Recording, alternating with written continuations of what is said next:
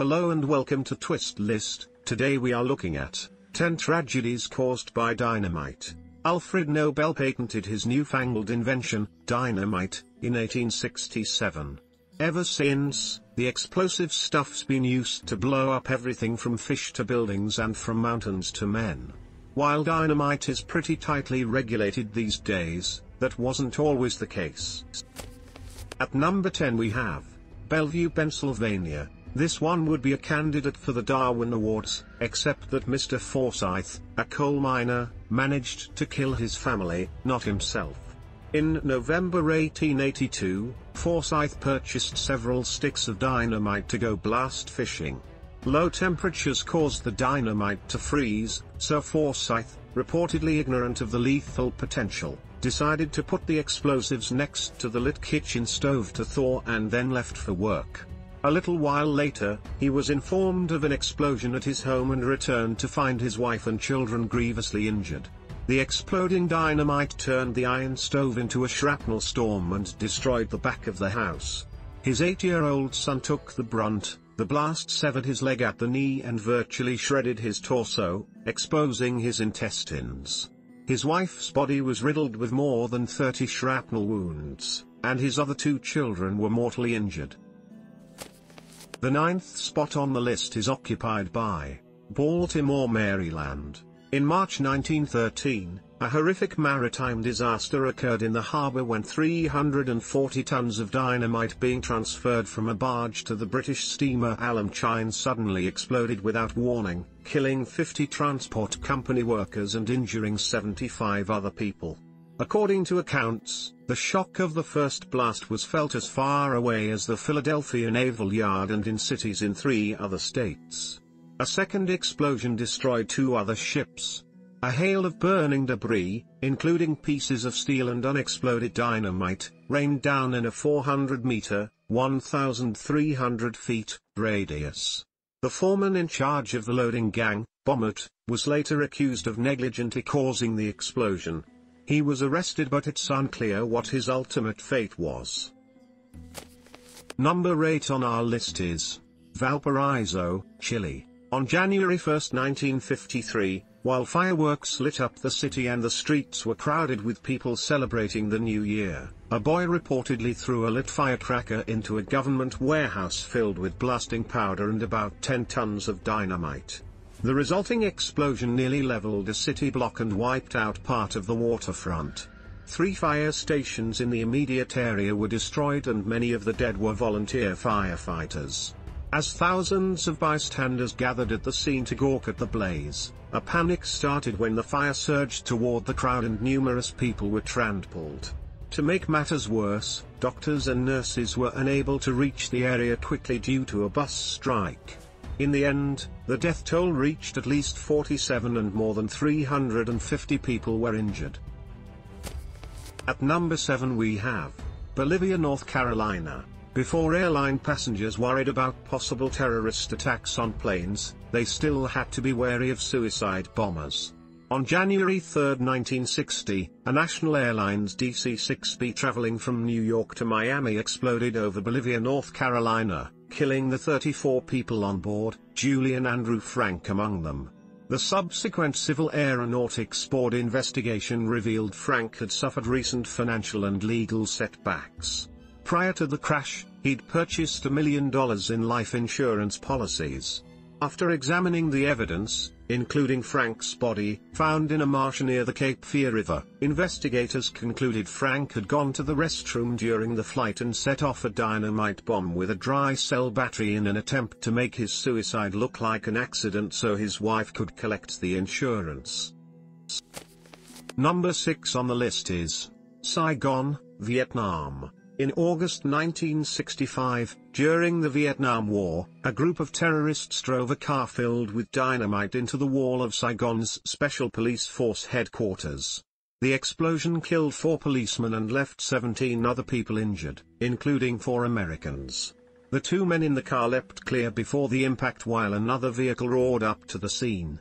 The driver and passenger began shooting at the guards with machine guns.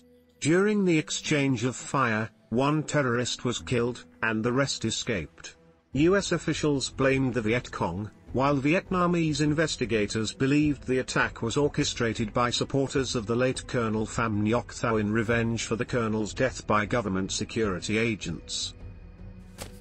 The fifth spot on the list is occupied by Jersey City, New Jersey. In February 1911, the Jersey Central Railway pier was rocked by a huge explosion at the Communiport terminal. 20 tons of dynamite were being transferred from railway cars to a boat when they suddenly ignited. The blast obliterated the boat and 2 other vessels nearby and was felt nearly 15 kilometers, 10 miles, away. Worse, the busy pier was packed with freight, mostly from steel mills, which became deadly shrapnel. More than 100 workers on the pier suffered injuries. Many other bystanders were injured by flying or falling glass as the shock of the explosion shattered windows in New York City and caused damage to buildings on Ellis Island and Governor's Island. In total, 20 people were killed and hundreds wounded. Number 4 on the list is Melrose, Massachusetts. In September 1904, a trolley car full of passengers returning to the suburbs from Boston struck a 50-pound box of dynamite lying on the tracks. The resulting explosion knocked over pedestrians 30 meters, 100 feet, away, injured those standing closer, shattered windows, killed 10 people, including a child, and severely wounded 17 more.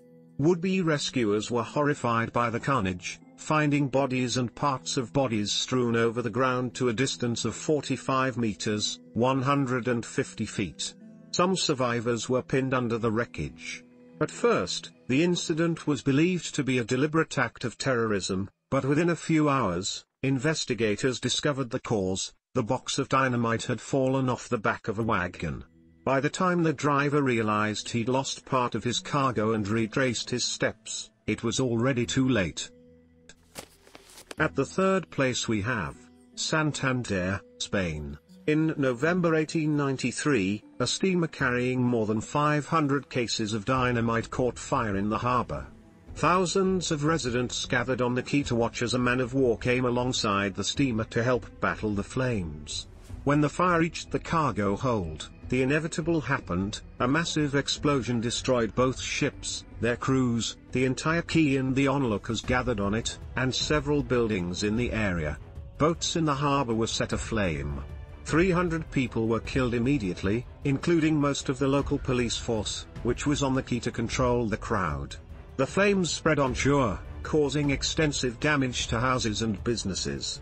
Since some victims' bodies were never found, presumed obliterated in the explosion, it's estimated the accident caused 500 deaths and hundreds of injuries. At the second spot is Tultenango, Mexico. In March 1936, a coal car at a railroad station 125 miles northwest of Mexico City caught fire, broke free, rolled along a siding, and collided with a freight car loaded with dynamite, which exploded on impact. The explosion destroyed the coal car and the dynamite car and great lengths of railway tracks. It also severely damaged a water tank, 10 other freight cars, the station, and many houses in the village. The blast killed 30 people outright and wounded about 60 others. Most of the victims were railroad employees or village residents. Reportedly, mutilated remains, body parts, and some survivors were found at a distance of several hundred meters, yards, from the scene.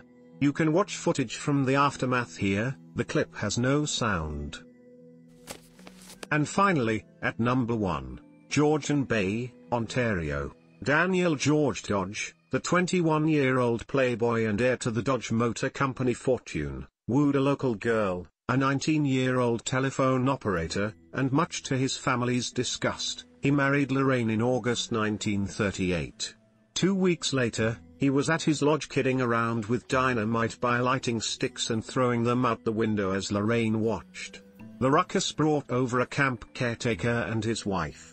Unfortunately, one stick missed, hit the sill, and fell back inside on a pile of blasting caps. The explosion injured everyone present.